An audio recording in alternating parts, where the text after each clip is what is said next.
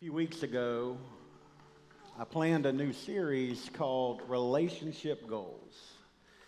That was supposed to start last week and then again this week.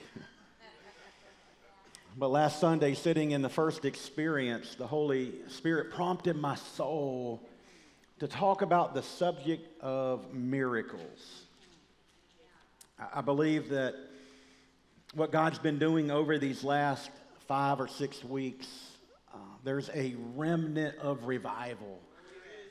There's this fresh anointing. There's this movement that God's doing. And so we're kind of in this vein of revival extended. And I don't know when it's going to end. We'll just wait on the Holy Spirit and we'll just keep preaching every week. And so I want to do a message today entitled Move.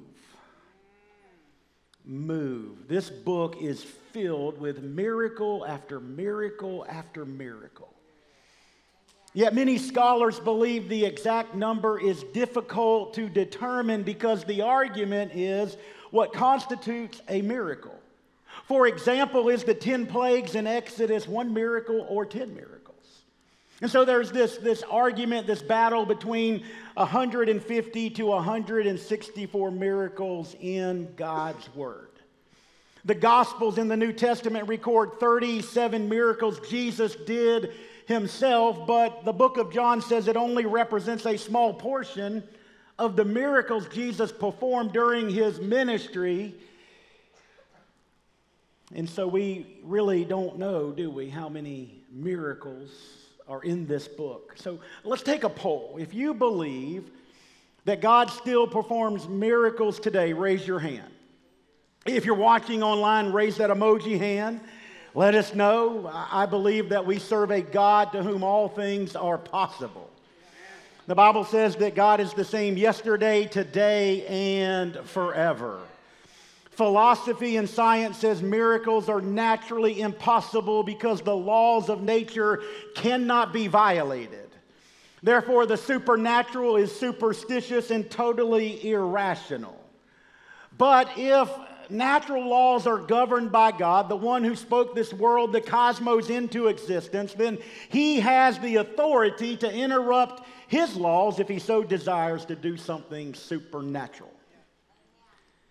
This is a Titleist Pro V1 golf ball. It's expensive. One dozen cost approximately $54. In other words, every time your husband hits one in the woods, so far he can't find it, or in the water, it cost him $4.50.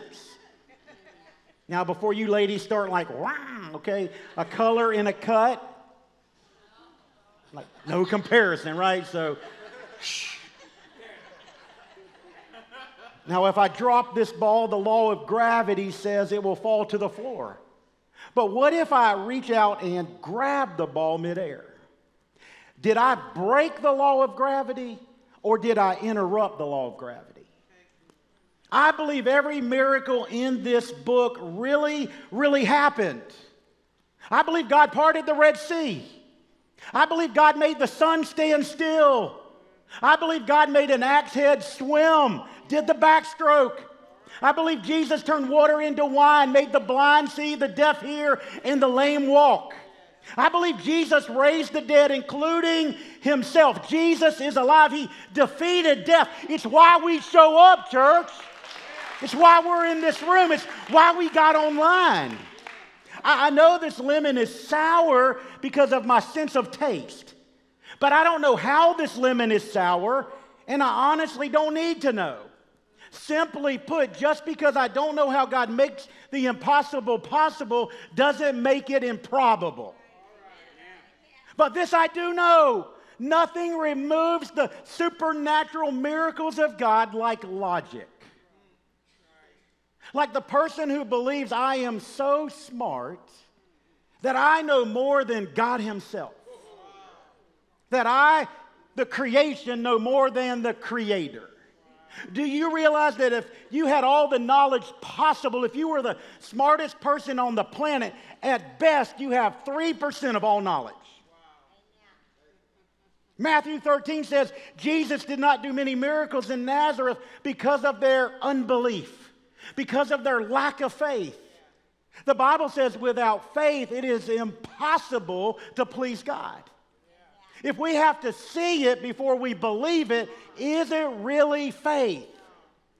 Now, I know some of you have prayed for God to do a miracle in someone's life, and maybe that life was your own life, and He didn't answer your prayer the way you prayed, so now your faith is unsettled, possibly shipwrecked. If that's you, I want you to clear your calendar and be back here next week, because I'm going to talk about unanswered prayer. Was it a lack of my faith? Was it because I had doubt? But that's next week. This is this week. So grab your Bible or the Bible app on your mobile device and go to John chapter 5.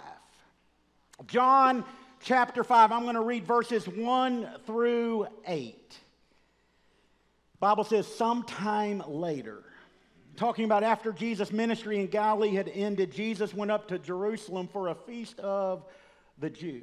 Talking about one of the three feasts the people of Jewish descent were required to attend. Now there is in Jerusalem near the sheep gate a pool, which in Aramaic is called Bethesda. In Hebrew it means the house of mercy, and it is surrounded by 5 covered colonnades, like a porch or a gazebo that protected the people from the elements of the weather. Here a great number of disabled people used to lie: the blind, the lame, the paralyzed. One who was there had been an invalid for 38 years. When Jesus saw him lying there and learned that he had been in this condition for a long time, he asked him, "Do you want to get well?" "Sir," the invalid replied, "I have no one to help me into the pool when the water is stirred. While I'm trying to get in, someone else goes down ahead of me." Then Jesus said to him, "Get up, pick up your mat, and walk." Now, I've preached this text on several occasions, and maybe you've been here, and so it's not what you think. And every time I read this text, this scripture, I think to myself, no disrespect, Jesus, but your question to this disabled man seems kind of harsh. It seems kind of insensitive. Jesus asked this man, "Do you want to get well?" Now, if I am this disabled person, I am thinking, no, duh, Mr. Jesus. Of course I want to get well. Of course I want to walk and run like everyone else. On the surface, Jesus' question seems cruel and unusual, but we have to remember who is asking the question. It's Jesus, and He knows us better than we know us. He knows that anyone who has been confined to the same spot week after week, month after month, and year after year believes, "I am too weak to move on my own." When Jesus saw this man lying there, He knew he'd been in that condition for a long time. It's why Jesus asked him, "What's wrong with you? What's wrong with you?" PDV, Pastor Darryl version. He said, "Do you want to get well?" Oh, come on, church. He's been disabled since 1986. Let's put it in our time period, when we only had 4 TV stations and rabbit ears. When the children were the remote control. Turn the station, boy. Put it on CBS. I need to watch Hee Haw. Move the rabbit ears. I got some fuzz on my TV. Stand there, don't move. Now we can stream endless movies and videos on this device. This man was disabled and in his mind unmovable for almost 4 decades. The people's identity at the pool of Bethesda was their infirmity. Their limitation was their label. Can I press in for a moment? Your primary identity is not your biggest failure or mistake. Your primary identity is not what you did, what you are doing, or what was done to you. And yes, I know some of you have endured some severe, disturbing abuse and heartbreak. Some people call it trauma. But trauma is not what happened to you. Trauma is the response to the emotional, mental, physical, sexual, or spiritual abuse that happened to you. Just because you can't see the wound doesn't mean it's not there or hurts just as much as a real open wound.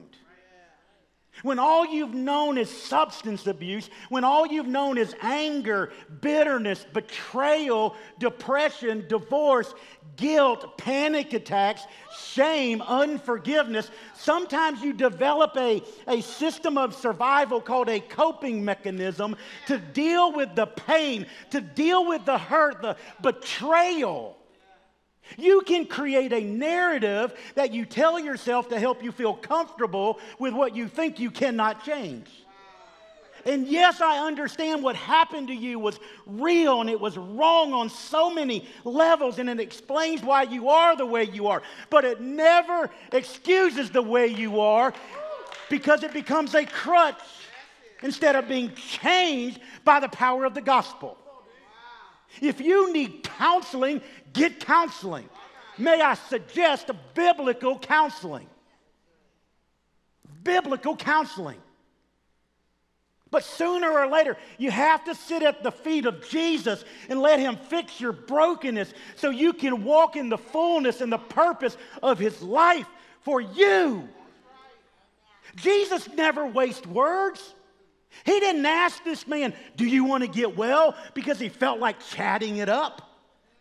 Jesus knows the longer we stay in our disability, it becomes our new normal, allowing the enemy of darkness to convince us, this is who I am. This is my identity. So what happens? You don't want to get up. You don't want to get better. You don't want to get well. You become content in your disability. Be honest today. Do you prefer to be comforted in your criticism or changed? Do you prefer to be enabled in your addiction or experience freedom? Do you prefer to be disabled or delivered?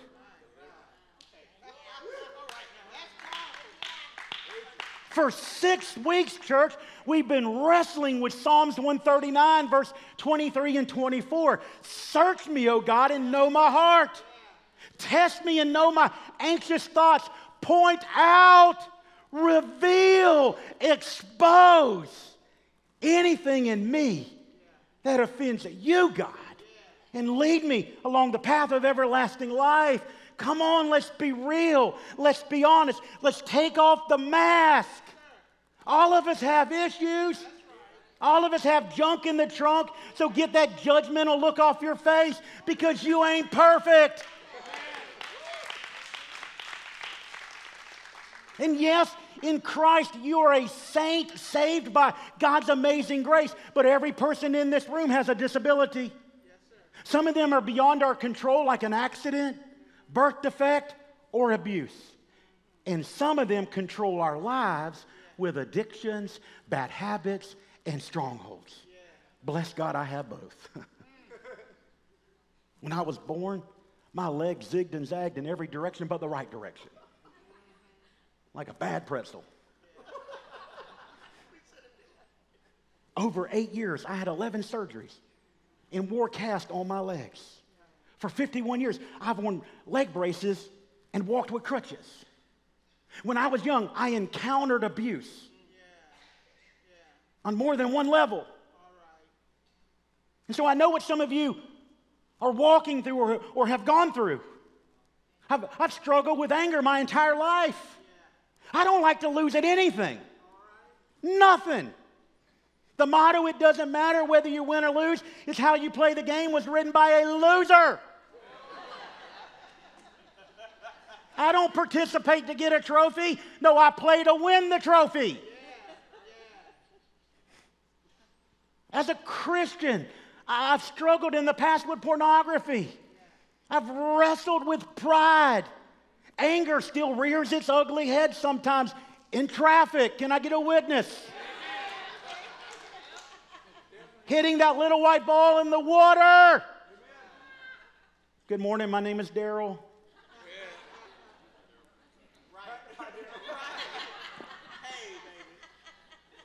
Someone's in the room with me.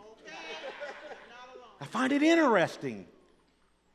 I've never seen this before. I find it interesting this group of disabled people had their own section. Kind of like some church people. Bitter people hang out over here. The critical people hang out with the critical people. The negative people hang out with the negative people. Why? Because misery loves company. But, and this is a really big but, it also creates a culture, and the truth is the culture is often worse than the disease. Because within the culture, the anger, the bitterness, the negativity thrives. Birds of a feather flock together to support their disability. Do you hang out with addicted people, angry people, bitter people, church shopping people, depressed people, fearful people, negative people, because it supports your disability? It supports your stronghold. I can still hear my pastor's voice. Darryl, Bellar. No, it's Bellar. Bellar. The people you surround yourself with is who you will become. Have you noticed how people on social media live in their own echo chambers? They follow, retweet, share, and quote people who think and believe like they think. And then they post everything. They say, everybody's saying it. Everybody's saying it. Everybody believes like I believe. No, it's just you and your 4 followers. Friends, and who are not really your friends. You know what chaps my John Brown hind parts? I'm gonna have a moment. It's people who don't attend church but have all of the self-professed answers why the church is the problem. It's what I call armchair Christianity. People who point the finger of condemnation and correction, but never darken the doors of the church to be part of the solution. And if they do, they just sit on their blessed assurance. They go, they should do this or they should do that. Get up. Be a part of what God's doing. Get out of your section. Have revival. We live in a culture of Christianity that says, I love Christ, but I don't need the church. And that's a lie from the pits of hell. It's biblically incorrect. It's biblically illiterate and doctrinally demonic because you cannot have Jesus without the body.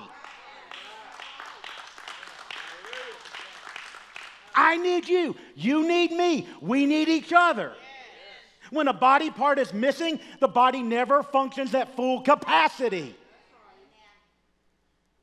It's why the Bible says, do not give up meeting together as some people are in the habit of doing. And I know I need to say this, especially in our culture and our time. I get it. I know that church hurt is real. But it's not a new thing. It's not a new thing. Read the book. The church people in Corinth were choosing who was the best spiritual leader. Some said it's Paul. Some said it's Peter. Others said, no, it's Apollos. But the super spiritual people said, I only follow Jesus. Hashtag oversaved, right? The church in Corinth had some Jerry Springer stuff happening. For real.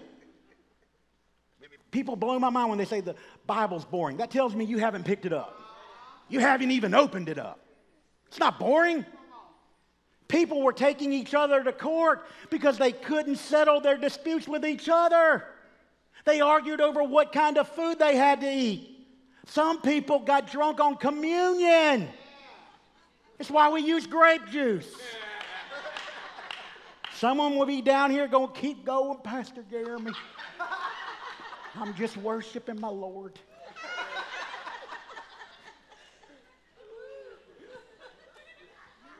No, that's my juice. This one's my juice. No, this is my juice.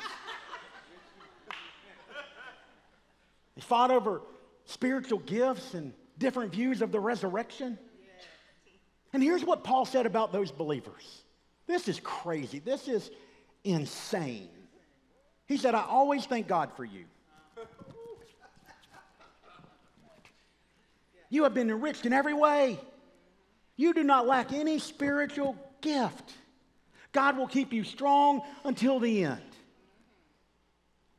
I read that and I think, I pray one day I can be like Brother Paul. But I'm not there yet. I'm just going to tell you. When I encounter critical and negative people on social media, I have a block party. Like, I block you, I block you, I block you, I block you. You get a life sentence right here. You get a life sentence. I don't have time for division or dissension because here's what I've discovered, church. Most people would rather be accepted and affirmed in their disability rather than be changed. Jesus did everything that you need to live the victorious Christian life. Your past doesn't have to define your future destiny. Well, preacher, Pastor Darryl, alcoholism has always been part of our family. Anger has always been part of our family. Addiction has always been part of our family. Divorce has always been part of our family. Gambling has always been part of our family. Poverty has always been part of our family. It is what it is. My grandfather was an alcoholic. My dad was an alcoholic. I guess I'm an alcoholic. My grandma got a divorce. My mom got a divorce. I guess I'm just headed for divorce.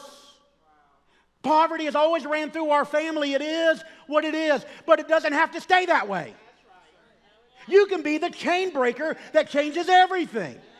Every generational curse was defeated, destroyed, and dethroned on the cross of Calvary. Galatians 3 says Jesus redeemed us from the curse. In other words, you can draw a bloodline in the sand from Emmanuel's veins and change future generations to come. You can change your future, your children's future, and your children's children's future if you will break the chain.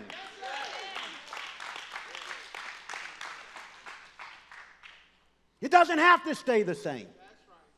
You don't have to follow suit. The porch in our story is packed with people with all different kinds of disabilities. But why are they there, church? Why are they on these porches? What's the significance of this spot? In most translations, verse 4 is omitted. But I believe it's verse 4 that helps us understand why these people are gathered by the pool of Bethesda. John 5:4, New King James Version. For an angel went down at a certain time into the pool and stirred up the water. Then whoever stepped in first after the stirring of the water was made well of whatever disease he had. For 38 years, this man waited and waited and waited for someone to help him get into the pool. But it never happened because the religious system was jacked up. In this day, if you had a physical disability, it meant that you were spiritually sick and did not deserve God's healing. But Jesus steps onto the scene on the Sabbath, on the day of rest. I love Jesus. Yes, I do. I love Jesus. How about you? And he says, that's BS. That's a broken system of rules and religion. But this man didn't know Jesus. His ministry is just getting started. He hasn't even multiplied the boys' lunch from Captain D's yet. So Jesus understands his excuses. Jesus understands his skepticism because he's in a broken system that says if you don't keep the law, you can't be healed. But Jesus is about to break down some barriers because in Christ you are not a filthy sinner, you are forgiven. You are not condemned, you have been cleansed. The broken system was covered by the blood of Jesus. The Bible says for the joy, don't miss this, church, for the joy Jesus endured the cross to have a relationship with you, to have a relationship with me, to have a relationship with all of humanity. For the joy he endured the cross. For the joy. The Bible says, while we were still sinning, Christ died for us. In other words, Jesus died knowing some would never love him back. Jesus died for our sins. Hallelujah. But he rose again for our freedom, to set us free to live free, church. This man was stuck in a system called religion. And he was trying so hard to get into the pool. But Jesus shows up and says, I want you to stop trying and start trusting. Ooh, don't miss that. Stop trying and start trusting. Ephesians 1:7 says, in him we have redemption through his blood, the forgiveness of sins, in accordance with the riches of what? God's grace. Our text says there's 5 covered colonnades. Do you know what the number 5 represents? Grace. Grace came to the pool of Bethesda. And here's what he told him to do to receive a miracle in verse 8, verse 9. He said, get up. I need you to move. I need your faith to be in action. Pick up your mat and walk. At once the man was cured. He picked up his mat and walked. Jesus asked this man one simple question. Do you want to get well? Yes or no? Do you want to get well? I need your faith to be greater than the fear of your disability. His breakthrough was determined by whether or not his desire was bigger than his disability. Jesus is asking all of us the same question. Do you want to get well? Your condition doesn't have to be your conclusion. You don't have to walk out of here the same way you came in. How long have you been shackled to your stronghold of solitary confinement? 6 months, 1 year, 3 years, 5 years? You will never have a breakthrough until your desire to move is bigger than your disability. There is power in the name of Jesus. There is hope in the name of Jesus. There is strength in the name of Jesus. There is healing in the name of Jesus. There is freedom in the name of Jesus. But nothing changes until you move. Until you move. I've learned 3 important lessons from failure. From failure. Number 1, own it. Stop blaming other people. Stop throwing shade. Stop posting about them. Stop being a victim and walk in victory. As Christians, we fight from victory, not for victory. Because the same power that raised Jesus from the dead lives inside of us. Number 2, in Christ, you don't fall from grace, you fall into grace. Grace is so much more than a doctrinal or theological concept. It's a person by the name of Jesus who will pull you out of the deepest, darkest valleys of life. The prodigal son lost everything but his father's love. Dad, I want my inheritance. And I want it now. And he gave it to him. And the Bible says he went out and wasted all of it on the things of this world. Do you realize the story of the prodigal son? We are the prodigal son, and the father is God. And so he loses everything. And he finds himself in the pig pen of life. And he said, I have to return home. And returning home required movement. And the Bible says he started for home. And the father was waiting like he had been doing day after day, waiting for the return of his son. And the Bible says when he saw him from afar off, he ran to him.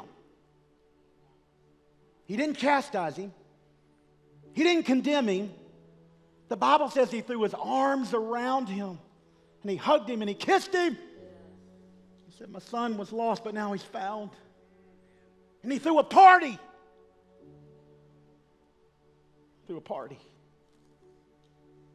The longer you deny or delay to get up from your disability, it will continue to control you. It will continue to own you. Do you know what the ingredients of a miracle is? It's a hopeless situation. And you have exhausted all other options.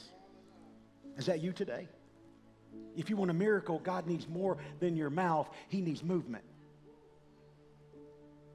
Number 3, what I've learned from failure. God truly brings beauty from the ashes of our lives. Jesus told this disabled man to get up. I command you to move out of your condition.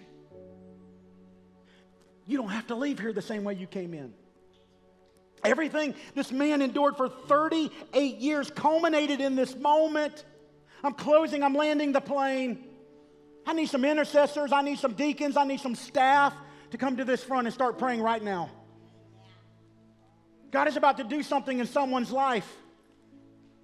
I don't know who you are.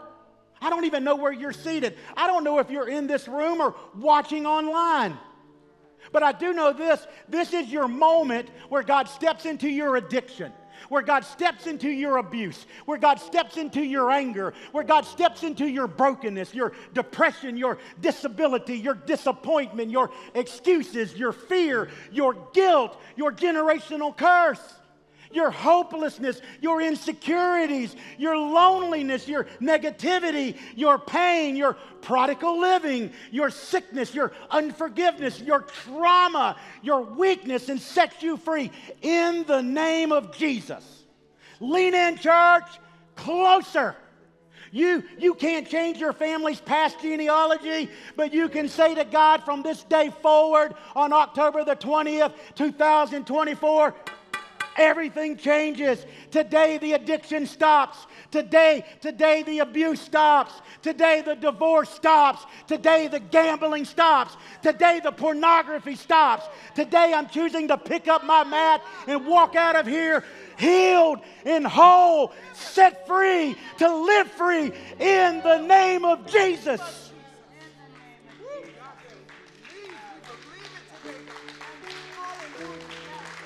I want every person to stand to your feet. This is how I'm closing.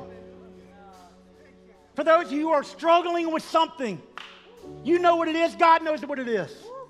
My challenge is for you to make this front an altar. Why? Because your miracle requires movement. Come on, who will be the first? God, I need freedom. God, I need forgiveness. God, I need victory. Come to this front, making an altar. Tell God today everything changes. Today I walk out of here in freedom. I walk out of here set free. God, I need you. I need you to move in my life. I need to break this generational curse. Our marriage needs you. My life needs you. If you're down here at the front, whether you're standing or on your knees, I want you to turn your hands over like this. Turn your hands over as a sign of surrender. And tell God, I surrender this area, whatever area it is, to you, God. I give you, Holy Spirit, control over my life. Control over this anger, control over this bitterness, control over this unforgiveness. God, I need healing. I need freedom. I don't need to leave here the same way I came in. Tell God my desire is greater than my disability.